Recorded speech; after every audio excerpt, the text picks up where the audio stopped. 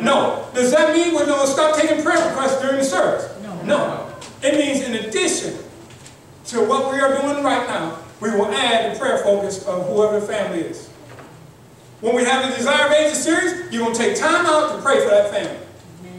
When we have Vespers, take time out to pray for that family. For 1 whole week, 7 straight days, we will pray for that family. And every week we will have a different family. Until every person in this church has been prayed for. We will do it one family at a time. Does that make sense? Yes. Amen. Amen.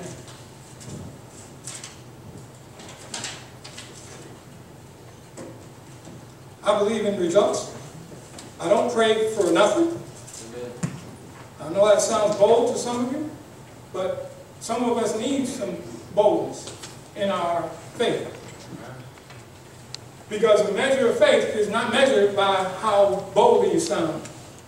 It's only measured by how much you believe. How much of the Bible do you believe? You can't believe it if you don't know it. And you can't know it if you don't read it. Faith comes by what? Hearing, and hearing by the Word of God. All I'm doing is asking us to pray together for each other. Starting right now. Everybody who is willing to do that, every person in this building that is willing to do that, I will ask you to stand up.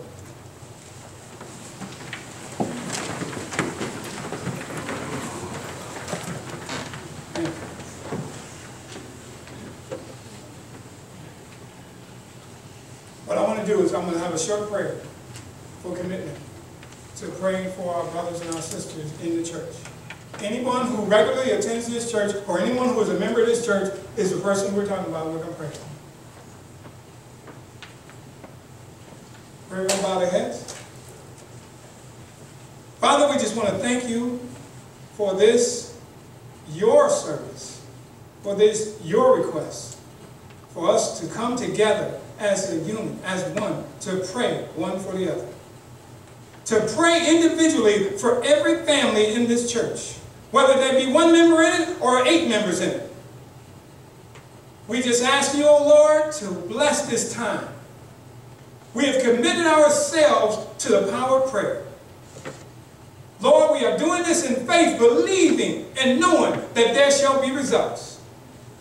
And that these results will glorify your name, which is the purpose. Lord, we are raising our hands in commitment, and we are saying thank you in advance for all that you will do and all that you will share with us. In Jesus' name we pray and give thanks. Amen.